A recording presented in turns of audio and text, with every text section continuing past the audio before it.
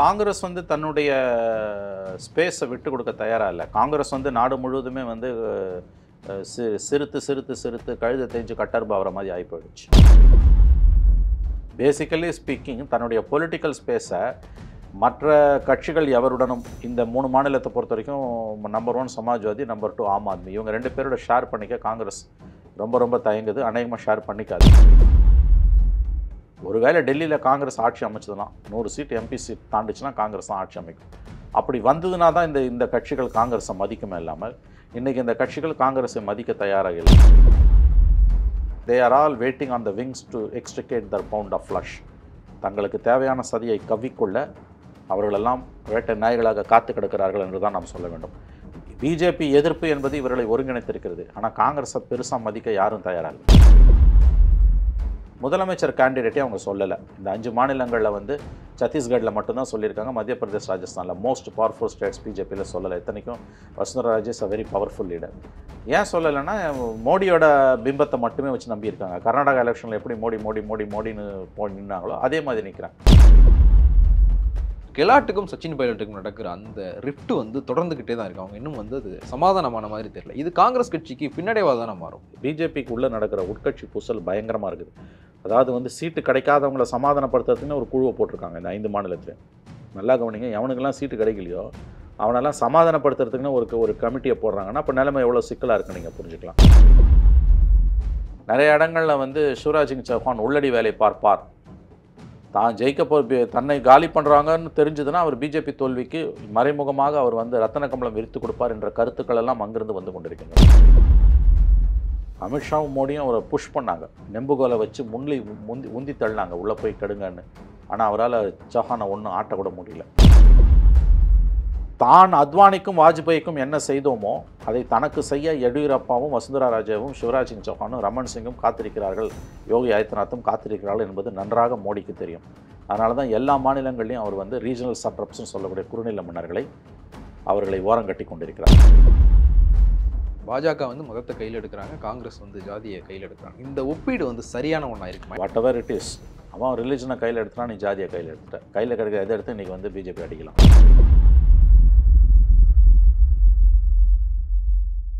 ஒனைண்டியா அரசியல் நேயர்களுக்கு வணக்கம். அரசியல் களம் நிகழ்ச்சிக்கு உங்களை வரவேற்பது ஜெயிலானி. 2024 மக்களவைத் தேர்தலுக்கு முன்னோட்டமாக கருதப்படுற ராஜஸ்தான், மத்திய பிரதேசம் உள்ளிட்ட 5 மாநில சட்டப்பேரவைகளுக்கான தேர்தல் அறிவிக்கப்பட்டிருக்கு. தேர்தல் அறிவிக்கப்பட்டிருக்கிற சூழலில் அந்த 5 மாநிலங்களினுடைய களம் எப்படி இருக்குது, இந்த 5 மாநில தேர்தல்கள் இந்தியாவினுடைய அரசியலில் வந்து என்ன மாதிரியான தாக்கங்களை ஏற்படுத்தும், ஆளும் கட்சியான பாஜகவும் எதிர்த்தரப்பில் இருக்கிற காங்கிரஸும் வந்து என்ன மாதிரியான வியூகங்களை வகுப்பாங்க அப்படிங்கிற தொடர்பாலாம் பேசுறதுக்காக மூத்த பத்திரிகையாளர் திருமணி நம்முடைய இணைஞ்சிருக்கார். பேசுவோம் சார். வணக்கம் சார். வணக்கம். இந்த 5 மாநில தேர்தல்கள் வந்து அறிவிக்கப்பட்டிருக்கு. எப்போவுமே வந்து இந்த 5 மாநில தேர்தல்கள் வந்து மக்களவைத் தேர்தலுக்கு 5 மாதத்துக்கு முன்னாடி நடக்கிறது வந்து 2003 வழக்கமாக இருக்குது. இதை வந்து ஒரு செமிஃபைனல் அப்படின்னு தான் வந்து குறிப்பிடுவாங்க. இந்த முறை வந்து களம் எப்படி இருக்குது, யாருக்கு சாதகமாக இருக்குது, இது வந்து பாஜக வர்சஸ் இந்தியா கூட்டணியா இல்லை பாஜக வர்சஸ் காங்கிரஸ் மட்டும்தானா? இந்த எலக்ட்ரல் சைக்கிள் வந்து 2098 அசம்பிளிஸ்க்கு ஒழுங்காக தான் நடந்துகிட்டு இருக்குது.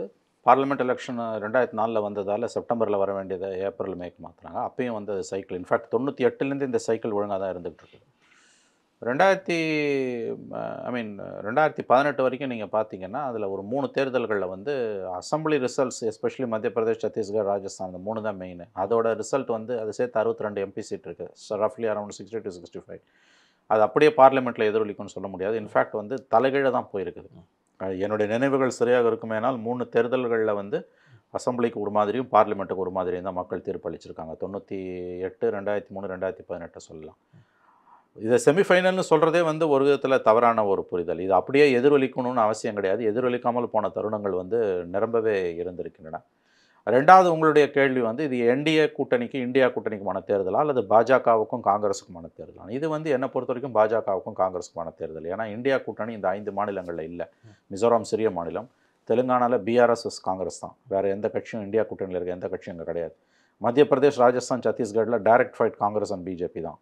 அங்கே வந்து நம்முடைய இப்போ ஆம் ஆத்மி கட்சியும் சமாஜ்வாதி பார்ட்டியும் இந்தியா கூட்டணியில் இடம்பெற்றிருக்கக்கூடிய கட்சிகள் நாங்கள் கேண்டிடேட்ஸை போடுவோன்றாங்க. But they are very marginal and small tiny players. So this is இந்த தேர்தல் பொறுத்த வரைக்கும் இது பாஜக காங்கிரஸுக்கு இடையிலான போட்டி என்று தான் நாம் சொல்ல வேண்டும். இல்லை இந்த சமாஜ்வாதியோ ஆம் ஆத்மி வந்து புது பிளேயர் அவங்கள விட்டு பார்த்தா சமாஜ்வாதி கட்சி கடந்த தேர்தல் 2018 வந்து அவங்க வாங்கின வாக்குகள் காங்கிரஸ் கட்சிக்கு வந்து 2018 ராஜஸ்தான் மத்திய பிரதேசம் 2 மாநிலங்களுமே அவங்க தான் ஆட்சி அமைச்சிருந்தாங்க. ஆனால் வாக்கு சதவீதம் அப்படிங்கிறது வந்து ரொம்ப நெக் டு நெக்காக இருந்தது. ராஜஸ்தானில் வந்து பாஜகவை விட காங்கிரஸுடைய வாக்கு சதவீதம் குறைவு, தொகுதிகள் தான் அதிகம். அதில் வந்து சமாஜ்வாதி வாங்கின வாக்குகள் வந்து அதுதான் வந்து காரணம். ஒரு கூட்டணிக்கு போயிருந்தாங்கன்னா ப்ரீ போல்லே வந்து அது சரியாக இருந்திருக்கும்னு சொல்லப்பட்டது. இந்த முறை கூட்டணி அமைஞ்சதுக்கு பிறகும் ஏன் வந்து போகிறதுக்கு காங்கிரஸ் தயங்குது? இல்ல அவங்க காங்கிரஸ் வந்து தன்னுடைய ஸ்பேஸை விட்டு கொடுக்க தயாரா இல்ல. காங்கிரஸ் வந்து நாடு முழுவதுமே வந்து சிறுத்து கழுத தேஞ்சு கட்டெறும்பு ஆகுற மாதிரி ஆகி போயிடுச்சு. ஆ, சில மாநிலங்கள்ல வந்து ½ a dozen ஸ்டேட்ஸில் தான் காங்கிரஸ் வந்து பவரில் வரக்கூடிய வாய்ப்பில் இருக்குது. பஞ்சாபெல்லாம் காங்கிரஸ் எழுந்தது ரொம்ப கொடுமையான விஷயம். அப்படி பார்க்கும்போது இந்த 3 மாநிலங்கள்ல அவங்க ஆட்சிக்கு வர வாய்ப்பு இருக்கக்கூடிய இடத்துல ஆம் ஆத்மி கிட்ட அந்த ஸ்பேஸை வந்து ஷேர் பண்ணிக்க அவங்க விரும்புகிறாங்க. 2வது ஆம் ஆத்மியோட தேவைகளும் பசியும் அதிகமாக இருக்குது. ஆம் ஆத்மி கட்சி பேராசை பிடித்து அலைகிறது. சமாஜ்வாதி பார்ட்டிக்கு வந்து பொலிட்டிக்கல் அரகன்ஸ் இருக்குது. யூபியில் வந்து காங்கிரஸ் சமாஜ்வாதி பார்ட்டி கிட்ட மண்டியிடுது.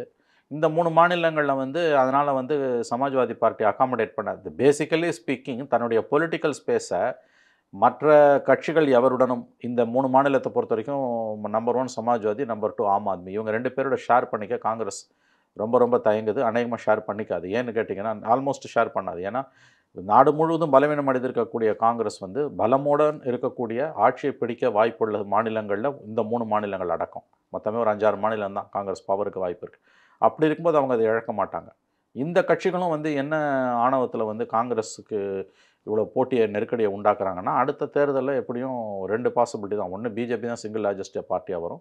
கூட்டணி வேணா பிஜேபியோட கூட இருந்ததுனா இந்தியா கூட்டணி ஆட்சி அமைக்கும். காங்கிரஸ் எப்படி இருந்தாலும் சிங்கிள் லார்ஜஸ்ட் பார்ட்டியா வரப்போறது கிடையாது. அதனால எதுக்கு வந்து நம்ம வந்து காங்கிரஸுக்கு மரியாதை கொடுக்கணுன்றது. ஒருவேளை டெல்லியில காங்கிரஸ் ஆட்சி அமைச்சதுனா 100 சீட் எம்பி சீட் தாண்டுச்சுன்னா காங்கிரஸ் தான் ஆட்சி அமைக்கும். அப்படி வந்ததுனா தான் இந்த இந்த கட்சிகள் காங்கிரஸை மதிக்குமே இல்லாமல், இன்னைக்கு இந்த கட்சிகள் காங்கிரஸை மதிக்க தயாராக இல்லை. ஆங்கிலத்தில் சொல்றதுன்னா, they are all waiting on the wings to extricate Dhar bound of flush. தங்களுக்கு தேவையான சதியை கவ்விக்கொள்ள அவர்களெல்லாம் வேட்டை நாய்களாக காத்து கிடக்கிறார்கள் என்று தான் நாம் சொல்ல வேண்டும். பிஜேபி எதிர்ப்பு என்பது இவர்களை ஒருங்கிணைத்திருக்கிறது. ஆனால் காங்கிரஸை பெருசாக மதிக்க யாரும் தயாரா இல்ல. அதே மாதிரி வந்து இந்த 5 மாநிலங்கள் வந்து நம்ம தனித்தனியாக பேசணும். முதல்ல வந்து ராஜஸ்தானை எடுத்துக்கலாம். இப்போ வந்து காங்கிரஸ் கட்சி ஆட்சியில் இருக்காங்க. இடையில வந்து ஒரு முறை ஆட்சி கலைப்புக்கு முயற்சி செய்யப்பட்டு அது தவறி போன ஒரு மாநிலம் வந்து ராஜஸ்தான். ராஜஸ்தானுடைய இப்போ நிலைமை எப்படி இருக்கு? ஏன்னா இந்த 5 ஆண்டுகளில் வந்து அவங்க நிறைய திட்டங்கள் அங்கே செயல்படுத்தியிருக்காங்க. பழைய ஓய்வூதிய திட்டம் உள்ளிட்ட பல விஷயங்கள் வந்து அங்கே செயல்படுத்தப்பட்டிருக்கு. ராஜஸ்தானில் தற்போதைய நிலைமை எப்படி இருக்கு? ராஜஸ்தான் வந்து இன்ட்ரெஸ்டிங்கான ஸ்டேட். அவங்க வந்து 25 எம்பி சீட்டில் 23 சீட்டு பிஜேபி ஜெயிச்சுது. ஆனால் எலெக்ஷன் அதுக்கு 6 மாதம் முன்னால் நடந்த அசம்பிளி எலெக்ஷனில் 200 சீட் அசம்பிளி சீட்டில் 108 சீட்டு என்னமோ காங்கிரஸ் ஜெயிச்சது. பிஜேபி 95 98 ஜெயிச்சது. Somewhere around that. பார்லிமெண்ட்டுக்கு ஒரு மாதிரியும் அசம்பிளிக்கு ஒரு மாதிரியும் தான் ராஜஸ்தான் மக்கள் வாக்களித்திருக்கிறார்கள். 2வது இன்ட்ரெஸ்டிங்கான ஃபேக்ட், கடந்த பல ஆண்டுகளாக ஐ திங்க் கடந்த 25 ஆண்டுகளாக சுமாராக சொல்லலாம், 5 ஆண்டுகளுக்கு ஒரு முறை ஆட்சி மாற்றம் அங்கே நடந்துக்கிட்டே இருந்திருக்கு. கிட்டத்தட்ட தமிழ்நாடு ஒரு காலத்தில் கேரளா மாதிரி எவ்ரி 5 இயர்ஸ் மக்கள் கவர்மெண்ட்டை மாற்றிக்கிட்டே இருந்திருக்காங்க. 3வது முக்கியமான விஷயம், நீங்கள் சொன்னது போல் 2020 கொரோனா காலத்தில் மத்திய பிரதேச கவுத்த பிறகு ராஜஸ்தானை கெஹ்லோட்டை இவரை வச்சு சச்சின் பைலட்டை வச்சு கவுக்கிறதுக்கு எல்லா முயற்சியும் பண்ணாங்க. அப்போ வந்து பிஜேபியோட முக்கியமான தலைவராக இருக்க முன்னாள் முதலமைச்சர் 70 வயது பெண்மணி வசுந்தரா ராஜே தான் வந்து கெஹ்லோட்டுக்கு தகவலை சொல்லி அவர் தான் உஷார்படுத்தினது. அதில் தான் கெஹ்லோட் கவர்மெண்ட் தப்பிச்சுது. வசுந்தரா ராஜே இல்லைன்னா அமித்ஷா மோடி கம்பைன் வந்து நம்ம சச்சின் பைலட்டை வச்சு கெஹ்லோட்டை கவுத்துட்ருப்பாங்க. ஏன் வந்து வசுந்தரா ராஜே போட்டு கொடுத்தாங்கன்னா, வசுந்தரா ராஜாவே மொத்தமாக அங்கே காலி பண்ணுறதுக்கு மோடி முடிவு பண்ணிட்டார்.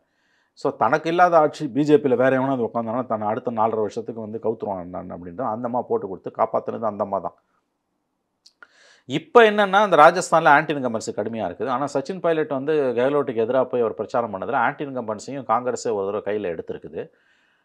ஆன்டி இன்கம்பன்சி கடுமையாக இருக்குது. ஆனால் அதை எக்ஸ்ப்ளாய்ட் பண்ணுற அளவுக்கு பிஜேபிக்கில் வந்து ஆட்கள் இல்லை. உதாரணத்துக்கு வசுந்தரா ராஜாவே கம்ப்ளீட்டாக ஓரம் கட்டிட்டாங்க. ஐ திங்க் இந்த தடவை சீட்டு கொடுப்பாங்களான்றதே டவுட்டுன்னு நினைக்கிறேன். இது வரைக்கும் சீட்டு கொடுக்கல அவங்களுக்கு. டெல்லியிலேருந்து போய் வந்து ஷெகாவத்துன்னு அவங்க அந்த தலைவரை வந்து நீர்வளத்துறை அமைச்சரை இறக்கியிருக்காங்க. மத்தியிலேருந்து 3-4 மத்திய அமைச்சர்கள் எம்பிஸ்லாம் போய் இறங்குறாங்க. இப்போ வந்து நம்முடைய வசுந்தரா ராஜாவை இந்த எலெக்ஷனோட ஓரங்கட்டி முடிச்சிடணுன்னு மோடி முடிவு பண்ணிட்டார். சீனியர்ஸ் எல்லாரையும் காலி பண்ணணும், எந்த மாநிலத்திலையும் எந்த லீடரும் இருக்கக்கூடாது. அதனால் வந்து பிஜேபியால் வந்து anti Congress feelings, anti incumbency அங்கே இருந்தாலும் அதை தரவாக எக்ஸ்ப்ளாய்ட் பண்ணுற அளவுக்கு பிஜேபிக்கு அங்கே லீடர்ஷிப் இல்லை. முதலமைச்சர் கேண்டிடேட்டே அவங்க சொல்லலை. இந்த 5 மாநிலங்களில் வந்து சத்தீஸ்கட்டில் மட்டும்தான் சொல்லியிருக்காங்க. மத்திய பிரதேஷ், ராஜஸ்தானில் மோஸ்ட் பவர்ஃபுல் ஸ்டேட்ஸ் பிஜேபியில் சொல்லலை. இத்தனைக்கும் Vasundhara Raje is a very powerful leader. ஏன் சொல்லலைன்னா, மோடியோட பிம்பத்தை மட்டுமே வச்சு நம்பியிருக்காங்க. கர்நாடகா எலெக்ஷனில் எப்படி மோடின்னு போய் நின்னாங்களோ அதே மாதிரி நிற்கிறாங்க. மோடி என்ன பண்ணுறாரு, ராஜஸ்தான், மத்திய பிரதேஷ்லலாம் போய் பேசும்போது அதுக்கு முன்னால் பிஜேபி கவர்மெண்ட்டோட சலுகைகளை, சாதனைகளை பேசாமல் தாம் பெருமையை தான் அங்கே பேசினிருக்காங்க. ஸோ ஆன்டி இன்கம்பன்சி ராஜஸ்தானில் இருந்தாலும் அதை எக்ஸ்ப்ளாய்ட் பண்ணுற ஒரு பவர், எக்ஸ்ப்ளாய்ட் பண்ணுற political acumen R political செகாசிட்டின்னுவாங்க, political strength வந்து அங்கே பிஜேபிக்கு இல்லைன்றதான் இப்போ இருக்க உண்மை. சோல்லி த டிபெண்ட் ஆன் முழுக்க மோடியின் பிம்பத்தை தான் ராஜஸ்தான் தேர்தலையும் பிஜேபி நம்பி இருக்கிறது. இந்த பக்கம் காங்கிரஸை பொறுத்த வரைக்கும் இந்த அசோக் கெலாட் காங்கிரஸ் கட்சியினுடைய ஒட்டுமொத்த காங்கிரஸ் கட்சியோட முக்கியமான தலைவர்கள் ஒருத்தராக இருக்கிறார். அவர் தான் வந்து தேசிய தலைவர் ஆவார் அப்படின்னு எதிர்பார்க்கப்பட்டது. ஆனால் முதலமைச்சர் பதவியை விட்டு தர ரெடி இல்லை அப்படிங்கிறதுனால தான் வந்து அவர் ஆகலை. அவர் மல்லிகார்ஜுன கார்கே ஆகியிருந்தார். இந்த இடத்துல வந்து கெலாட்டுக்கும் சச்சின் பைலட்டுக்கும் நடக்கிற அந்த ரிஃப்ட் வந்து தொடர்ந்துக்கிட்டே தான் இருக்கு. அவங்க இன்னும் வந்து அது சமாதானமான மாதிரி தெரியல. இது காங்கிரஸ் கட்சிக்கு பின்னடைவாக தானே மாறும். இல்லை, அது என்ன சொல்கிறாங்கன்னா, ராஜஸ்தானில் வந்து இப்போதைக்கு 2 பேருக்குள்ளேயும் ஒரு அண்டர்ஸ்டாண்டிங் வந்திருக்குன்றாங்க. கம்பேர் வித் பிஜேபி இந்த உட்கட்சி பூசல் காங்கிரஸை பாதிக்காது. ஒருவேளை காங்கிரஸ் தோத்தா அது ஆன்டி இன்கம்பன்சியால் தான் தோக்குமே ஒழிய இதால் தோக்காது, இன்னர் பிக்கரிங்ஸால், உள்கட்சி பூசலால் தோக்காதுன்னு ஒரு கருத்து இருக்குது. அஃப்கோர்ஸ் பிஜேபியை பொறுத்த வரைக்கும் இது தலைகீழாக இருக்குது. பிஜேபிக்கு உள்ளே நடக்கிற உட்கட்சி பூசல் பயங்கரமாக இருக்குது. அதாவது வந்து சீட்டு கிடைக்காதவங்களை சமாதானப்படுத்துறதுக்குன்னு ஒரு குழுவை போட்டிருக்காங்க இந்த 5 மாநிலத்திலையும். நல்லா கவனிங்க, எவனுக்கெல்லாம் சீட்டு கிடைக்கலையோ அவனெல்லாம் சமாதானப்படுத்துறதுக்குன்னு ஒரு கமிட்டியை போடுறாங்கன்னா அப்போ நிலைமை எவ்வளோ சிக்கலாக இருக்குன்னு நீங்கள் புரிஞ்சுக்கலாம். ஆகவே கெஹ்லோட்டுக்கும் பைலட்டுக்குமான அந்த பிரச்சனை காங்கிரஸோட தோல்வியை பாதிக்கிற அளவுக்கு போவாதுன்னு ஒரு கருத்து இருக்குது. ஒருவேளை கெஹ்லோட் தோற்று போனால் அதற்கு வாய்ப்புகள் இருக்கின்றன. அப்படி தோற்று போனால் காரணம் வந்து ஆன்டி இன்கம்பன்சியாக தான் இருக்க முடியுமே தவிர உட்கட்சி பூசலாக பெரிய அளவில் இருக்காது. அடுத்த மாநிலம், முக்கியமான மாநிலம் வந்து மத்திய பிரதேசம். ஹிந்தி பெல்ட்டில் இருக்கிற, ஹிந்தி ஹார்ட்லேண்டில் இருக்கிற இன்னொரு மாநிலம். கடந்த மக்களவைத் தேர்தலில் பாஜகவுக்கு நிறைய இடங்களை கொடுத்த மாநிலம். 2018 வந்து அங்கே ஆக்சுவலாக ஆட்சி அமைச்சது காங்கிரஸ் தான். 2020 தொடக்கத்தில் வந்து அந்த முடிவு மாற்றப்பட்டு ஜோதிராதித்ய சிந்தியா மூலமாக வந்து முடிவு மாற்றப்பட்டது. மத்திய பிரதேசத்தினுடைய நிலைமை எப்படி இருக்குன்னு? மத்திய பிரதேசத்தை பொறுத்த வரைக்கும் பார்த்தீங்கன்னா காங்கிரஸுக்கு வாய்ப்புகள் பிரகாசமாகவே இருக்கின்றன. நீங்கள் சொன்னது போல் 19 காங்கிரஸ் ஜெயிச்சது, ஆனால் வந்து பிஜேபி ஆட்சி அமைச்சது. 20 எம்எல்ஏஸை ரிசைன் பண்ண வச்சு 18 ஆண்டுகளாக அங்கே சிவராஜ் சிங் சௌஹான் முதலமைச்சராக இருக்கார். ஆன்டி இன்கம்பன்சி கடுமையாக இருக்குது. ஆனால் வழக்கம் போல் 18 ஆண்டுகளாக முதலமைச்சராக இருக்கக்கூடிய சிவராஜ் சிங் சௌஹானை முதலமைச்சர் வேட்பாளராக நிறுத்தலை. மாறா மோடியை கொண்டு போய் தான் நிறுத்துகிறாங்க. மோடி மத்திய பிரதேசில் மேடைதோறும் என்ன பேசுகிறாருன்னா, தான் ஆட்சியின் சாதனைகளை தான் பேசுகிறார். 9 ஆண்டுகளாக தான் என்னதெல்லாம் சாதித்தோம், தான் எப்படிலாம் வந்து நாட்டை முன்னேற்ற பாதையில் அழைத்து சென்றோம், தான் சாதித்த சாதனைகள் என்னன்றதை தான் போய் அங்கே பேசுகிறாரே ஒழிய, மத்திய பிரதேசில் இத்தனை ஆண்டுகளாக இருக்கக்கூடிய, குறிப்பாக கடந்த 4 ஆண்டுகளாக இருக்கக்கூடிய சிவராஜ் சிங் சௌஹான் அரசாங்கத்தோட சாதனைகளை பற்றி மோடி வாயிலேருந்து எதுவுமே வரல. அதை சிவராஜ் சிங் சௌஹான் தான் பேசுகிறார். ஸோ மத்திய பிரதேசத்துலேயும் காங்கிரஸ் டு லார்ஜ் எக்ஸ்டென்ட் எதை நம்பி இருக்குன்னு கேட்டிங்கன்னா மோடியோட பிம்பத்தை நம்பி தான் இருக்குது. ஸோ அங்கேயும் எதிர்க்கட்சி வேட்பாளர் இல்லை. இந்த 5 ஸ்டேட்லேயே நம்பர் 1 ஸ்டேட் பொலிட்டிக்கல் இம்பார்ட்டன்ஸ் உள்ள ஸ்டேட் மத்திய பிரதேஷ். ஏன்னா அதுலேருந்து ஐ திங்க் வந்து கிட்டத்தட்ட வந்து 30க்கும் மேற்பட்ட எம்பிஸ்ன்னு நினைக்கிறேன். 230 எம்எல்ஏஸ், ஐ திங்க் அரௌண்ட் 30 எம்பிஸ்க்கு மேலே என்னமோ இருக்காங்க சத்தீஸ்கர் பிரிஞ்ச பிறகு. மத்திய பிரதேஷ் வந்து political important state, central India. அதில் வந்து அசம்பிளி எலெக்ஷனில் காங்கிரஸ் ஆட்சியை கைப்பற்றுவதற்கான வாய்ப்புகள் பிரகாசமாகவே இருக்குன்னு தான் சொல்கிறாங்க. சிவராஜ் சிங் சௌஹானை மோடி வந்து முன்னிறுத்தாதது பிஜேபிக்கு உள்ளேயே வந்து கடுமையான அதிருப்திகளை ஏற்படுத்தியிருக்கு. நிறைய இடங்களில் வந்து சிவராஜ் சிங் சௌஹான் உள்ளடி வேலை பார்ப்பார், தான் ஜெயிக்க தன்னை காலி பண்ணுறாங்கன்னு தெரிஞ்சதுன்னா அவர் பிஜேபி தோல்விக்கு மறைமுகமாக அவர் வந்து ரத்தன கம்பளம் விரித்து கொடுப்பார் என்ற கருத்துக்கள் எல்லாம் அங்கிருந்து வந்து கொண்டிருக்கின்றன. அதே மாதிரி வந்து ஜோதிராதித்ய சிந்தியா பாஜகவுக்கு போனதுக்கு பிறகு வந்து மறுபடியும் வந்து ஒரு காங்கிரஸில் சேர முயற்சி செஞ்சார் அப்படிங்கிற ஒரு தகவல்களும் வந்தது ஒரு மத்திய அமைச்சராக இருக்கும்போது. ஏன்னா அங்கே சிவராஜ் சிங் சவுகானை தாண்டி அவரால் எதுவும் பண்ண முடியல அப்படிங்களா, அவர் மறுபடியும் இங்கே திருப்பி வர்றதுக்கான முயற்சிகளில் ஈடுபட்டார் அப்படிங்கிறது. அவருடைய நிலை வந்து பாஜக என்னவா இருக்குது? சிவராஜ் சிங் சவுகானுக்கு பதிலாக ஜோதிராதித்ய சிந்தியாவை முன்னிறுத்த பாஜக தயாராகுமா? இப்போதைக்கு அதுக்கு வாய்ப்பு குறைவுன்றாங்க. ஏன்னா சிவராஜ் சிங் சௌஹானை முன்னிறுத்த மாட்டாங்க, ஆனால் ஜோதிராதித்ய சிந்தியாவையும் முன்னிறுத்த மாட்டாங்க நேரடியாக. சிவராஜ் சிங் சௌஹான் வந்து அவர் ரொம்ப பவர்ஃபுல்லான ஒரு லீடர். அங்கே வந்து அவரை வெளிப்படையாக நீங்கள் ஓரம் கட்டினீங்கன்னா அவரை உள்ளடி வேலை பார்த்துருவார். இப்போயும் ஒரு உள்ளடி வேலை பார்க்க வாய்ப்பு இருக்குது. ஆனால் நீங்கள் வெளிப்படையாக போய் வந்து நீங்கள் ஜோதிராதித்ய சிந்தியாவை சிஎம் கேண்டிடேட்டாக அனௌன்ஸ் பண்ணிங்கன்னா கண்டிப்பாக வந்து அங்கே வந்து பிரச்சனை வெடிக்கும். உள்ளுக்குள்ளேருந்து கவுத்துருவார் யார்? சிவராஜ் சிங் சௌஹான். ஜோதிராதித்ய சிந்தியாவால் பிஜேபிக்குள்ளே போய் ஒன்றும் பெருசாக கிழிக்க முடியல. அவர் வந்து பேராசைப்பட்டு அங்கே போனார். அது வந்து தன்னுடைய சொந்த ஆன்மாவை விற்று தான் ஜோதிராதித்ய சிந்தியா அங்கே போனார். ஒரு கேவலமான முடிவு. காங்கிரஸ் கவர்மெண்ட்டில் பல வருடம் மந்திரியாக இருந்துட்டு கடைசி நேரத்தில் போய் அங்கே பதவி இல்லைன்னு பிஜேபியில் போய் சேர்ந்ததுக்கான காரணங்கள் என்பவை வந்து தனி மனித குரோதமும் சுயநலமும் தான்றது தெரியும். ஆனால் அவரால் அங்கே உள்ளே வளர முடியல. அமித்ஷாவும் மோடியும் அவரை புஷ் பண்ணாங்க, நெம்புகோலை வச்சு உந்தி தள்ளினாங்க உள்ளே போய் கெடுங்கன்னு. ஆனால் அவரால் சௌஹானை ஒன்றும் ஆட்டக்கூட முடியல. இந்த எலெக்ஷனில் ஜோதிராதித்ய சிந்தியாவை கொண்டு போய் வந்து வெளிப்படையாக கேண்டிடேட்டாக நிறுத்துனாங்கன்னா தோல்வி உறுதி. அதை செய்யாது பிஜேபி. ஆனால் உள்ளடி வேலை பார்க்குறதுக்கு சௌஹானை உள்ளேருந்தே காலி பண்ணுறதுக்கான வேலைகளை பண்ணுறாங்க. அவரோட கேண்டிடேட்ஸ் நிறைய பேருக்கு சீட்டு கொடுக்கல. நிரம்ப சிக்கல்கள் மத்திய பிரதேசில் இருக்குது. முதல்ல நீ 18 வருஷம் ஆட்சி பண்ணிவிட்டு கடந்த 3-4 வருஷமாக ஆட்சியில் இருக்கும்போது one of the most powerful chief minister in India, 18 ஆண்டுகளாக சிஎம்மாக இருக்கவர். அங்கே நீ வந்து முதலமைச்சர் கேண்டிடேட்டை சொல்லாமல் தேர்தலுக்கு போகிறதுன்றதும் மோடியோட பிம்பத்தை மட்டுமே நம்பி இருக்கிறதுன்றதும் இவங்களோட பலவீனத்தின் வெளிப்பாடு. அது அப்பட்டமாக அது காட்டுது. அடுத்த முக்கியமான மாநிலம் அப்படிங்கிறது வந்து சத்தீஸ்கர். கடந்த 2018 இந்த 5 மாநிலங்களுக்கான தேர்தல்கள் நடந்தப்போ ராஜஸ்தான்லேயும் மத்திய பிரதேசத்துலேயும் வந்து காங்கிரஸுக்கு வந்து ஒரு நெக் டு நெக் தான் இருந்தது. பார்டரில் தான் வந்து பாஸ் ஆயிருந்தாங்க. ஆனால் ஒரு கம்ஃபர்ட் மெஜாரிட்டியில் அவங்க ஜெயிச்சது வந்து சத்தீஸ்கரில் தான். காங்கிரஸ் கட்சி அதுக்கு பிறகு எடுத்த பல நடவடிக்கைகளில் வந்து சத்தீஸ்கர் முதல்வர் பூபேஷ் பாகலினுடைய பங்களிப்பு வந்து இருந்தது தேசிய அளவிலேயே. சத்தீஸ்கரில் வந்து காங்கிரஸ் கட்சி ஆட்சியை தக்க வைக்கிற இடத்துல இருக்கா, இல்லை ஆட்சியை இழக்கிற இடத்துல இருக்காங்களா? வரக்கூடிய தகவல்கள் தக்க வைக்கும் தான் சொல்கிறாங்க. அதாவது வந்து இந்த 3 மாநிலத்தை பொறுத்த வரைக்கும் ராகுல் காந்தி ஒரு 3 வாரங்களுக்கு முன்னால் சொன்ன கருத்து நினைவு கூறத்தக்கது. அவர் என்ன சொன்னார்னா, ராகுல் காந்தி மத்திய பிரதேஷ்லையும் சத்தீஸ்கட்லையும் நாங்கள் கம்ஃபர்டபுளாக வெற்றி பெற்று விடுவோம், ராஜஸ்தானில் 50-50 இழுபறினார். I think that's a correct அசஸ்மெண்ட்னு தோணுது. இந்த 3 மாநிலங்களை பொறுத்த வரைக்கும் பிஜேபி முதலமைச்சர் வேட்பாளரை அறிவித்த ஒரே மாநிலம் சத்தீஸ்கட். சத்தீஸ்கட்டில் வந்து நம்முடைய பூபேஷ் பகல் காங்கிரஸ் முதலமைச்சருடைய நெஃப்யூ, அக்கா மகன் அவரை வந்து முதலமைச்சர் கேண்டிடேட்டாக பிஜேபி நிறுத்தியிருக்கு. அங்கே இன்ட்ரெஸ்டிங்காக பார்த்தீங்கன்னா, அங்கே அதற்கு முன்பு 5 ஆண்டுகளுக்கு மேலே பதவியில் இருந்த ரமன் சிங்கை வந்து அவங்க வந்து ஓரம் கட்டிட்டாங்க கம்ப்ளீட்டாக. அதாவது ஒரு பேட்டர்ன் என்னென்னா, இந்த 3 மாநிலங்கள்லையுமே பவர்ஃபுல் லோக்கல் லீடர்ஸை காலி பண்ணணும்.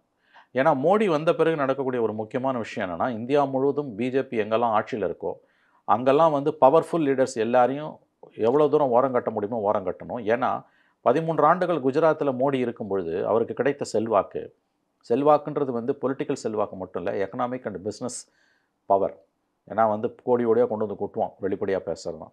அந்த எக்கனாமிக் ஸ்ட்ரென்த் வந்துடுச்சுன்னா டெல்லியில் பவர் பாலிட்டிக்ஸ் பண்ணுறது ஈஸி. தான் அத்வானிக்கும் வாஜ்பாய்க்கும் என்ன செய்தோமோ அதை தனக்கு செய்ய எடியூரப்பாவும் வசுந்தரா ராஜேவும் சிவராஜ் சிங் சௌஹானும் ரமன் சிங்கும் காத்திருக்கிறார்கள், யோகி ஆதித்யநாத்தும் காத்திருக்கிறார்கள் என்பது நன்றாக மோடிக்கு தெரியும். அதனால தான் எல்லா மாநிலங்கள்லையும் அவர் வந்து ரீஜனல் சப்ரப்ஸ்னு சொல்லக்கூடிய குறுநில மன்னர்களை அவர்களை ஓரங்கட்டி கொண்டிருக்கிறார். எடியூரப்பாவை ஏன் காலி பண்ணானுங்க? எடியூரப்பாவால் தான் பிஜேபி அங்கே ஆட்சிக்கே வந்தது. தனியாக ஒன்றும் பிஜேபியால் செல்வாக்க வரல. 75 வயசுக்கு மேலே இருக்கக்கூடாதுன்னு ஒரு புது சட்டத்தை கொண்டு வந்தானுங்க. அப்படி பார்த்தா வந்து அந்த மெட்ரோமேன் ஸ்ரீதர் பிள்ளையை வந்து 91 வயசில் எலெக்ஷனில் நிறுத்தினாங்க கேரளாவில். அது ஃபெயிலியர் ஆச்சு. இப்போ வந்து இந்த 3 மாநிலங்கள்லையுமே இருக்க ஒரு முக்கியமான டெண்டன்சி என்னென்னா, ரீஜனல் சட்ரப்ஸ்னு சொல்லக்கூடிய குறுநில மன்னர்களை கம்ப்ளீட்டாக நகர்த்தணும். அதனுடைய வெளிப்பாடு தான் ரமன் சிங்கை நகர்த்தினது. சத்தீஸ்கட்டில் காங்கிரஸுக்கு வெற்றி வாய்ப்பு பிரகாசமாகவே இருக்கிறது. சத்தீஸ்கர் அண்ட் மத்திய பிரதேஷ் காங்கிரஸுக்கு வெற்றி வாய்ப்பு இருக்கிறது. ராஜஸ்தான் இஸ் இழுபறி, அப்படித்தான் இப்போதைக்கு சொல்ல வேண்டும். ராஜஸ்தான் வந்து ஒரே ஒரு கேள்வி. ராஜஸ்தான் இழுபறி அப்படின்னாலும் யாராவது ஒருத்தருக்கு எஜ்ஜு இருக்கணும். அந்த எஜ்ஜு யாருக்கு இருக்குன்னு நினைக்கிறீங்க? பாஜகவா, காங்கிரஸா? அதாவது வசுந்தரா ராஜே என்ன ப்ளே பண்ண போகிறாங்கன்றதை பொறுத்து அது. வசுந்தரா ராஜேவோட ப்ளேயை பொறுத்து தான் அதை நம்ம முடிவு செய்யணும். அதனால் அந்த ஆங்கிளில் என்னால் வந்து அதை இப்போ சொல்ல முடியாது. கடந்த கால வரலாறை பார்க்கும்போது அதுவும் ராகுல் காந்தி வாயிலேருந்தே வந்து மத்திய பிரதேஷ் சத்தீஸ்கர் ஜெயிச்சிருவோம், ராஜஸ்தான் இழுபறின்னும் போது BJP is a fair chance. Single largest பட்டியே BJP வர வாய்ப்பு இருக்குது, காங்கிரஸோட பிஜேபி வர வாய்ப்பு இருக்குன்னு தான் எனக்கு தோணுது, because of anti incumbency. But however இந்த வசுந்தரா ராஜேவோட ரோலை இன்னமும் அவங்க டிமினிஷ் பண்ணாங்கன்னா அது வேறு மாதிரி போகலாம். அதுக்கு அடுத்த இந்த 5 மாநிலங்கள் வந்து தென்னிந்தியாவில் இருந்து இருக்கிற ஒரே மாநிலம் வந்து தெலங்கானா. மாநிலம் உருவானதுலேருந்து இது நடக்க போகிற 3வது தேர்தல். 2 தேர்தல்களில் வந்து சந்திரசேகர ராவ் வந்து கம்ஃபர்ட் மெஜாரிட்டியில் வந்து ஜெயிச்சிருக்காரு. கடந்த முறை வந்து தேர்தலுக்கு 5 மாதங்கள் இருக்கும்போது முன்னாடியே கலைச்சிட்டு தான் வந்து ஒரு தேர்தலுக்கு போயிருந்தார். அந்த அளவுக்கு வந்து அவருக்கு வெற்றி பெற்றோம் அப்படிங்கிற ஒரு நம்பிக்கை இருந்தது. இந்த முறை வந்து தெலுங்கானாவிலேருந்து வர தகவல்கள் எல்லாமே வந்து மிக்ஸ்டாக தான் வருது. காங்கிரஸ் வந்து டஃப் கொடுக்குறாங்க, பிஆர்எஸ்க்கு வந்து ஈக்குவலாக இல்லை கொஞ்சம் முன்னாடி போகிற அளவுக்கே வந்து காங்கிரஸ் இருக்குது அப்படின்னு நீங்கள் எப்படி பார்க்குறீங்க? இல்லை, எனக்கு டு பி ஃப்ராங்க் வந்து தெலுங்கானாவில் எனக்கு தகவல்கள் இல்லை, சரியா இல்லை. பிஜேபி வந்து அங்கே வந்து டவுன் ஆகிருக்குன்றது மட்டும் தெளிவாக தெரியுது. ஏன்னா பிஜேபி கிரியேட் பண்ண நாய்ஸ் ரொம்ப பெரிய நாய்ஸ். நாங்கள் தான் ஆட்சியை பிடிப்போம், அவ்வளோ ஒரு ஊடகங்களோட அந்த துணையோடு வந்து ஊதி பெருசுனாக்குனாங்க. பிஜேபி எந்த அளவுக்கு வந்து தெலுங்கானாவில் முக்கியத்துவம் கொடுக்குதுன்னு பார்த்தீங்கன்னா வந்து ஹைதராபாத் முனிசிபல் எலெக்ஷனில் அமித்ஷா கேம்பெயின் பண்ண வரார். இது எப்படின்னா நம்ம சென்னை முனிசிபல் எலெக்ஷனில் மேயர் எலெக்ஷனுக்கு அமித்ஷா கேம்பெயின் பண்ண வந்தால் அது எவ்வளோ ஒரு சிறப்பான ஒரு சம்பவமாக இருக்குமோ அந்த சிறப்பான சம்பவத்தை பிஜேபி வந்து ஹைதராபாத்தில் செஞ்சுது. முனிசிபல் கார்ப்பரேஷன் எலெக்ஷனுக்கு இந்த தேசத்தோட உள்துறை அமைச்சர் வந்தார். நாளைக்கு கார்ப்பரேஷன் எலெக்ஷனு, அதுக்கு கீழே இருக்கக்கூடிய வார்டு எலெக்ஷனு, அதுக்கும் கீழே இருக்கக்கூடிய பஞ்சாயத்து எலெக்ஷன் கூட வந்து பிரச்சாரம் பண்ணுவானுங்க. இதுதான் வந்து அங்கே இருக்கக்கூடிய நிலைமை. அந்த அளவுக்கு முக்கியத்துவம் கொடுத்து இப்போ நீங்கள் பார்த்தீங்கன்னா ஒரு 3 மாதமாக பிஜேபியோட நாய்ஸ் வந்து தெலுங்கானாவில் குறைஞ்சி போச்சு. 3 மாதம் முன்னால் வரைக்கும் கிரியேட் பண்ண நாய்ஸ் கொஞ்சம் நஞ்சம் கிடையாது. நாங்கள் தான் ஆட்சி அமைப்போம், ஆச்சா போச்சான்னு பேசி பிஆர்எஸ் குடும்ப அரசியல் அப்படி இப்படிலாம் சொன்னாங்க. ஆனால் ஒரு 3 மந்த்ஸாக பார்த்தீங்கன்னா சைலண்ட்டாக போச்சு. ஏன்னா தெரிஞ்சு போச்சு அவங்களால வந்து களத்தில் நிற்கவே முடியாதுன்றது தெரிஞ்சு போச்சு. அதனால் வந்து அங்கே வந்து fight between Congress and BRS தான். எனக்கு உண்மையிலே தகவல் வந்து யாருக்கு எட்ஜுன்னு தெரியல. ஐ திங்க் நம்ம இந்த 4-5 மாநிலத்திலுமே இன்னும் ஒரு வார காலத்துக்குள்ளே அந்த நாமினேஷன் ஸ்டார்ட் ஆகிறதுக்கு முன்னால் ஒப்பீனியன் போல்ஸ் வந்துடும். அதுக்கு பிறகு தான் நம்ம ஓரளவு அது சொல்ல முடியும். தெலுங்கானாவில் பிஜேபி கிரியேட் பண்ண நாய்ஸ் கடந்த 3 மாதங்களாக அமைங்கி பார்க்கும்பொழுது பிஜேபி தெலுங்கானாவிலும் துடை தெரியப்படுகிறது என்பது தான் நமக்கு கிடைக்கக்கூடிய மெசேஜ். அப்படி பார்த்தா பிஆர்எஸ் ஜெயித்தாலும் காங்கிரஸ் ஜெயித்தாலும் அது நாட்டுக்கு நல்லது தான். யார் ஜெயித்தாலும் அது நாட்டுக்கு நல்லது தான். தெலுங்கானா சவுத் இந்தியாவில் வந்து ரொம்ப முக்கியமான ஒரு ஸ்டேட்டாக இன்றைக்கி எமர்ஜ் ஆகிட்டு இருக்குது. பார்ப்போம் 3வது முறை எந்த கட்சியும் ஆட்சிக்கு வருதுன்றது அவ்வளோ ஈஸி இல்லை. அதையும் நீங்கள் ஞாபகத்தில் வச்சுக்கணும். 3rd டைம் ஒரு கவர்மெண்ட் வருதுன்றது அவ்வளோ நாட் தட் மச் ஈஸி. தெலுங்கானாவை வாங்கி கொடுத்தது காங்கிரஸ். ஆனால் காங்கிரஸோட போதாத நேரம் அவங்களால அங்கே ஆட்சிக்கு வர முடியலன்றது. அதே மாதிரி வந்து 2019 மக்களவைத் தேர்தலில் தென்னிந்தியாவில் பாஜகவுக்கு எம்பிக்கள் கிடைச்ச மாநிலம் கர்நாடகா தவிர்த்து வந்து தெலங்கானா தான். நீங்கள் சொல்கிற அந்த அமித்ஷா வந்து பிரச்சாரம் பண்ண ஹைதராபாத் மாநகராட்சி தேர்தலையுமே கூட காங்கிரஸுக்கு மேலே வந்து பாஜக தான் வந்திருந்தாங்க. பிஆர்எஸ் ஃபஸ்ட்டும் 2வது இடத்துக்கு வந்து பாஜகவுக்கும் ஒவைசி கட்சிக்கும் தான் வந்து போட்டி இருந்ததுன்னா இடையில காங்கிரஸ் கட்சிக்கு வந்து ஒரு பெரிய எழுச்சி கிடைக்க என்ன காரணம்? ஏன்னா தெலுங்கானாவில் வந்து காங்கிரஸுடைய எழுச்சியை வந்து பார்க்க முடியுது. முன்னாடி இருந்ததுக்கும் அந்த மாநிலத்தினுடைய காங்கிரஸ் கட்சி தலைவர் ரேவந்த் ரெட்டியினுடைய செயல்பாடுகளும் அதுக்கு பிறகு சோனியா ராகுல் வந்து முக்கியத்துவம் கொடுத்து அவங்க போய் அங்கே கொடுத்த வாக்குறுதிகளும் வந்து காங்கிரஸ் கட்சிக்கு ஒரு எழுச்சி இருக்கிறத பார்க்க முடியுது. காங்கிரஸுக்கு வந்து திடீர்னு ஒரு பூம் கிடைக்கிறதுக்கு என்ன ரீசன்? இல்லை சைக்கிள் தானே அது வந்து உங்களுக்கு வந்து காங்கிரஸ் வந்து ஆந்திராவில் துடை தெரியப்பட்டு விட்டது. ஏன்னா வந்து ஸ்டேட்டை உடைச்சிட்டாங்க. ஆனால் புதிய மாநிலத்தை கொடுத்த காரணத்தால் காங்கிரஸுக்கு ஆட்சியே கிடச்சிருக்கணும். ஆனால் கிடைக்க முடியாமல் போச்சு. அதனால் வந்து காங்கிரஸ் மீதான அந்த சாஃப்ட் கார்னர்ன்றது தெலுங்கானாவில் இருந்துக்கிட்டே தான் இருக்குது. That is one of the reasons. 2வது மக்கள் வந்து உங்களுக்கு வந்து ஆன்டி இன்கம்பன்சி வரும்போது எங்கே போவாங்க? பிஜேபிக்கு போக முடியல அவங்களால. அந்த இடத்த காங்கிரஸ் விட்டு நிரப்புது. ஸோ இட்ஸ் என்னை பொறுத்த வரைக்கும் அங்கே காங்கிரஸ் ரீசரெக்ட் ஆச்சுன்னா அது இந்தியாவுக்கு நல்லது. அதே இந்த 5 மாநில தேர்தல்களில் எப்போவுமே வந்து பெருசாக பேசப்படாத ஒரு மாநிலம் அப்படின்னா வந்து மிசோரம். ஏன்னா ரொம்ப சின்ன மாநிலம். மக்களவைத் தேர்தல் நம்ம கணக்கு பண்ணி பார்த்தோம்னா மொத்த ஸ்டேட்டுக்கும் சேர்த்தே வந்து ஒரே ஒரு எம்பி தான் இருக்கிற ஒரு மாநிலம் அப்படின்னா மிசோரமினுடைய முடிவுகள் என்ன அளவுக்கு தாக்கத்தை ஏற்படுத்தும்? மிசோரத்தில் வந்து தேர்தல் முடிவுகளை தீர்மானிக்கிற ஃபேக்டராக எது இருக்குன்னு நினைக்கிறீங்க? அதாவது மிசோரம் வந்து வழக்கமாக பெரிய அளவில் முக்கியத்துவம் இல்லாத ஒரு மாநிலம். நீங்கள் சொன்ன மாதிரி வெறும் ஒரு எம்பி சீட்டு தான் அங்கே வந்து. அந்த முடிவுகள் வந்து பெரிய அளவில் தேசிய அரசியலில் சொல்ல முடியாது. தேசிய அரசியலை பொறுத்த வரைக்கும் டெல்லியில் யார் பவரில் இருக்காங்களோ அவங்க தான் வந்து வடகிழக்கு பூராவே வந்து 8 மாநிலத்திலையும் பவரில் இருக்காங்க. There are around 25 seeds totally. அதில் மிசோரம் வந்து ஒரு சின்ன மாநிலம். அங்கே வந்து என்ன இஷ்யூஸ் வந்து பெரிய அளவில் டாமினேட் ஆகுதுன்னு டு பி ஃப்ராங்க் வித் எனக்கு இப்போ தெரியாது. ஆனால் நான் ஒரு விஷயத்தை அங்கே இப்போ பார்க்குறேன். அப்சர்வர்ஸும் என்ன சொல்கிறாங்கன்னா இது வரைக்கும் இல்லாத ஒரு பிரச்சனை இந்த தடவை மிசோரமில் வந்திருக்கு. அது என்னென்னா மணிப்பூர் கலவரத்தோட ஸ்பில் ஓவர் வந்து மிசோரமில் இருக்குது. மணிப்பூர்லேருந்து போன 13,000 அகதிகள் மிசோரமில் இருக்காங்க. தேர் மெயின்லி குக்கீஸ் அண்ட் ஜோஹி மக்கள். மியான்மார்லேருந்து 35,000 அகதிகள் வந்திருக்காங்க. 2021 இராணுவ ஆட்சி ஏற்பட்ட பிறகு அங்கேருந்து தப்பித்து வந்த 35,000 அகதிகள் இருக்காங்க. ஏன்னா அவங்களுக்குலாம் அந்த கின்ஷிப் ரிலேஷன்ஷிப் சொல்லக்கூடிய தொப்புள் கொடி உறவு உண்டு. அதை தவிர வந்து ஐ திங்க் ஃப்ரம் நாகாலாந்து நினைக்கிறேன் தெர் ஆர் 1000 ரெஃப்யூஜிஸ். 50,000 ரெஃப்யூஜிஸ் அங்கே இருக்காங்க. இது என்ன மாதிரியான பாதிப்பை ஏற்படுத்தும் நமக்கு தெரியல. நீங்கள் பார்த்தீங்கன்னா மணிப்பூரில் வந்து மணிப்பூர் அரசுக்கும் மிசோரம் அரசுக்குமே மணிப்பூர் கலவரத்தில் பெரிய சிக்கல் வந்துகிட்டு இருக்குது. இவங்க வந்து மெய்த்தீஸ் ஆதரிக்கிறாங்க, அவன் வந்து குக்கீஸ் ஆதரிக்கிறான். மெய்த்தீஸும் ஓரளவுக்கு வந்து மிசோரமில் இருக்காங்க. அவங்களுடைய பாதுகாப்பு குறித்தெல்லாம் கவலைகள் வெளிப்பட்டன.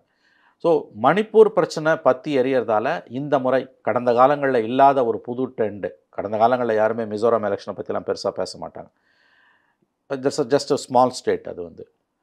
ஆனால் இந்த முறை அது ஏன் முக்கியத்துவம் ஆயுதுன்னு கேட்டிங்கன்னா மணிப்பூர் இஷ்யூ. ஒருவேளை வந்து இப்போ பவரில் இருக்கக்கூடிய அந்த பார்ட்டி வாஷ் அவுட் ஆகி வேறு யாராவது புதுசாக வந்தாங்கன்னா that's a different story, completely different story. So இந்த முறை நாம் மிசோரம் முடிவுகளை ஏன் முக்கியமாக பார்க்க வேண்டும் என்றால் பிகாஸ் ஆஃப் மணிப்பூர் இஷ்யூ. யோசிச்சு பாருங்கள், ஒரு மாநிலத்திலேருந்து 13,000 ரெஃப்யூஜிஸ் இன்னொரு மாநிலத்தில் இருக்காங்க. ஒரு நாட்டிலேருந்து 35,000 ரெஃப்யூஜிஸ் போயிருக்காங்கன்னா அந்த மாநிலத்தில் ஏதாவது ஒரு பாதிப்பு இருந்துக்கிட்டே தான் இருக்கும். அது என்ன மாதிரியான இதை உண்டாக்குதுன்றது I think we have to wait and watch. பெரிய இஷ்யூஸ் வந்து வடகிழக்கில் வந்து உங்களுக்கு வந்து எனக்கு தெரிஞ்சு வந்து யார் சென்ட்ரலில் பவரில் இருக்காங்களோ, காங்கிரஸ் இருக்கும்போது காங்கிரஸ், பிஜேபி இருக்கும்போது பிஜேபி தான் அது வந்து இருக்கும். இந்த முறை the one and only issue நாம் கவனிக்க வேண்டியது, மேபி ரிசல்ட்ஸ் கடந்த காலங்களை விட மாறா வேறு கட்சிகளுக்கு வரலான்னா அது I think because of Manipur issue தான். ஸோ மிசோ எலெக்ஷனும் இந்த முறை இதுவரை இல்லாத அளவுக்கு ஃபார் த ஃபர்ஸ்ட் டைம் முக்கியத்துவம் வாய்ந்த ஒன்று என்று தான் நாம் பார்க்க வேண்டும்.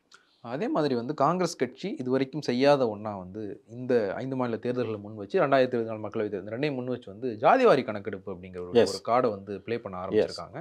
இது வந்து கை கொடுக்கும். ஆனால் இந்தியாவினுடைய பெரும்பான்மை அப்படின்னு பார்த்தோம்னா வந்து ஓபிசிக்கள் தான். அவங்க வந்து ஜாதிவாரி கணக்கெடுப்பு கேட்கறது வந்து ஓபிசிக்களுடைய நலனுக்காக கேட்குறோம் அப்படிங்கிற கார்டை தான் எடுத்து போடுறாங்க. அப்படிங்கும்போது இது எந்த அளவுக்கு தாக்கத்தை ஏற்படுத்தும் நினைக்கிறேன்? ஐ திங்க் இது அவ்வளோ சீக்கிரம் பிஜேபியால் ஒதுக்கி தள்ள முடியாதுன்னு நான் நினைக்கிறேன். நீங்கள் கேட்குறது நல்ல கேள்வி. என்ன தாக்கத்தை ஏற்படுத்துன்றதை நாம் இந்த 5 மாநில தேர்தல் முடிவுகளுக்கு பிறகு தான் அதுக்கான தெளிவான பதிலை சொல்ல முடியும். பிஜேபி மதத்தை கையில் எடுத்துட்டாங்க, காங்கிரஸ் ஜாதியை கையில் எடுத்துட்டாங்க, அப்படி தான் நம்ம சொல்ல முடியும். தப்பு ரைட்டுன்னு எதுவுமே கிடையாது. இன்னும் சொல்லப்போனால் வந்து பெரும்பாலானவர்கள் ஓபிசிஸாக இருக்கும்போது 1931க்கு பிறகு சாதிவாரி கணக்கெடுப்பே நடக்கலன்னும் போது கண்டிப்பாக சாதிவாரி கணக்கெடுப்பு என்பது தேவை. சாதி அடிப்படையில் தான் உங்களுக்கு இடஒதுக்கீடு இருக்குன்னா நான் சாதிவாரி கணக்கெடுப்பை நடத்த மாட்டேன்னு சொல்கிறது அபத்தமான வாதம். சாதிவாரி கணக்கெடுப்புக்கு காங்கிரஸ் தெரிவித்திருக்கக்கூடிய அமோக ஆதரவு என்பது சாதியைத்தான் காங்கிரஸ் அடுத்த எலெக்ஷனில் வந்து பெரிய அளவில் கையில் எடுக்க போகுதுன்னு தெரியுது. இந்த 5 மாநில தேர்தல்கள் அதற்கு பிறகு வரக்கூடிய மக்களவைத் தேர்தல்கள்லையும் பிஜேபியை பொறுத்த வரைக்கும் நீங்கள் பார்த்தீங்கன்னா தெளிவு இல்லை. அவங்க வந்து ஆர்எஸ்எஸோட கோர் அஜெண்டா ஆதிக்க ஜாதிகளோட ஆக்கிரமிப்பை, மேலாண்மையை, அந்த டாமினன்ஸை வந்து ஆதிக்கத்தை வந்து அவங்க வந்து தொடர்ந்து தக்க வைக்கணும்னா சாதிவாரி கணக்கெடுப்பு கண்டிப்பாக கூடாது. ஏன்னா சாதிவாரி கணக்கெடுப்பில் ஆதிக்க சாதிகளோட எண்ணிக்கை என்பது இப்போ அவங்க சொல்லிக்கிற அளவு கூட கிடையாது. அதில் அதை விட ரொம்ப கம்மி தான்றது பட்டவர்த்தனமாக தெரிஞ்சிடும். அப்போ நீ வந்து ஏற்கனவே பஞ்சாப், பீகாரில் வந்த மாதிரி 15% ஃபார்வர்டு கம்யூனிட்டி வச்சுட்டு 10% ரிசர்வேஷன் கொடுக்குறதுன்றது பார்த்தீங்கன்னா இன்னும் மோசமாக போகும். ஆகவே ஆர்எஸ்எஸோட கோர் அஜெண்டாவான பிஜேபியோட தாய் ஸ்தாபனமான ஆர்எஸ்எஸ் சாதிவாரி கணக்கெடுப்பை டூத் அண்ட் நெயில் எதிர்க்கும். ஆனால் மோடி அவ்வளவு சுலபமாக சாதிவாரி கணக்கெடுப்பை ஒதுக்கி தள்ள முடியாது. 5 மாநில தேர்தல் முடிவுகளில் 2 மாநிலங்களில் காங்கிரஸ் வெற்றி பெற்றதுனா கூட தெலுங்கானா ஆல்ரெடி ஃபினிஷ்டு எழுதி வச்சுக்கோங்க. அங்கே பிஜேபி காங்கிரஸ் ஜெயித்தாலும் பிஆர்எஸ் ஜெயித்தாலும் பிஜேபி ஜெயிக்கலன்றது தான். So BJP has lost. இந்த எலெக்ஷனோட முடிவே -1லேருந்து 4லேருந்து தான் ஆரம்பிக்குது பிஜேபிக்கு. மற்ற 3 மாநிலம் தான். இந்த 3 மாநிலத்தில் 2 ஜெயிச்சு காங்கிரஸ் ராஜஸ்தான் இழுபறியில் வந்தால் கூட சாதிவாரி கணக்கெடுப்பை குறித்த மோடியின் பார்வை மாறும். பவருக்காக மோடி என்ன வேணால் செய்வார். இன்னொன்று பிஜேபி வந்து சாதிவாரி கணக்கெடுப்பில் ஒரு குரலில் பேசலை. சுஷில்குமார் மோடி பீகாரோட பிஜேபி தலைவர் என்ன சொல்கிறாரு, அந்த சாதிவாரி கணக்கெடுப்புகள் முடிவுகள் வெளியில் வந்த உடனே வெளியில் பிஜேபியும் ஆர்எஸ்எஸ் குயோ முயோன்னு கத்துறான். ஆனால் சுஷில்குமார் மோடி என்ன சொல்கிறாரு, இது எங்களோட பிரெயின் சைல்டு, நாங்கள் தான் முதல்ல சாதிவாரி கணக்கெடுப்பு கேட்டனார். ஏன்னா பீகார் பாலிடிக்ஸோட டைனமிக்ஸ் சுஷில்குமார் மோடிக்கு தான் நல்லா தெரியும். அதே மாதிரி அப்னா தல்னு என்டிஏ கூட்டணியில் இருக்கக்கூடிய கட்சி வந்து சாதிவாரி கணக்கெடுப்பு வேணும். யூபியில் ஒரு வெளிப்படையாக ஒரு பிஜேபி எம்பி சாதிவாரி கணக்கெடுப்பு வேணுன்றார். 5 மாநில தேர்தல் முடிவுகளில் பிஜேபிக்கு ஓரளவு பின்னடைவு ஏற்பட்டாலும் சாதிவாரி கணக்கெடுப்பை பிஜேபியும் கையில் எடுத்துக்கொள்ளும் தான் எனக்கு தோணுது. அது ஆர்எஸ்எஸோட கோர் அஜெண்டாவுக்கு எதிராக இருந்தாலும் மோடி ஆர்எஸ்எஸ்ஸையும் மீறி அப்பொழுது மேலே போவார். ஏன்னா ஆட்சியை தக்க வைப்பதற்கு எந்த ஆயுதத்தையும் மோடி கையில் ஏந்துவார். சாதிவாரி கணக்கெடுப்பு என்பது பிஜேபியை மிக நெருக்கடியான ரொம்ப அதாவது எப்படி சொல்கிறது, ரொம்ப ஒரு டெலிகேட் பொசிஷனில் தள்ளிடுச்சு. காங்கிரஸ் சரியாக அந்த இஷ்யூவை கையில் எடுத்துடுச்சு. ஆகவே இந்த 5 மாநில தேர்தல் முடிவுகளுக்கு பிறகு சாதிவாரி கணக்கெடுப்பில் தெளிவானது ஒரு நிலைப்பாட்டை எடுக்கக்கூடிய ஒரு கட்டத்துக்கு பிஜேபி தள்ளப்படும். நிச்சயமாக இது வந்து காங்கிரஸுக்கு வந்து லாபமாக தான் முடியும்ன்றது தான் நான் கணிக்கிறேன், என்னுடைய கணிப்பு. ஏன்னா நீங்கள் சொன்னது போல் பெரும்பாலானவர்கள் ஓபிசிஸ் இருக்கும்பொழுது இப்போ ராகுல் பேச ஆரம்பிச்சிட்டார்ல, 90 செக்ரட்டரிஸில் 3 பேர் தான் ஓபிசிஸ். அந்த பிரச்சாரம் கீழே எடுப்படும்.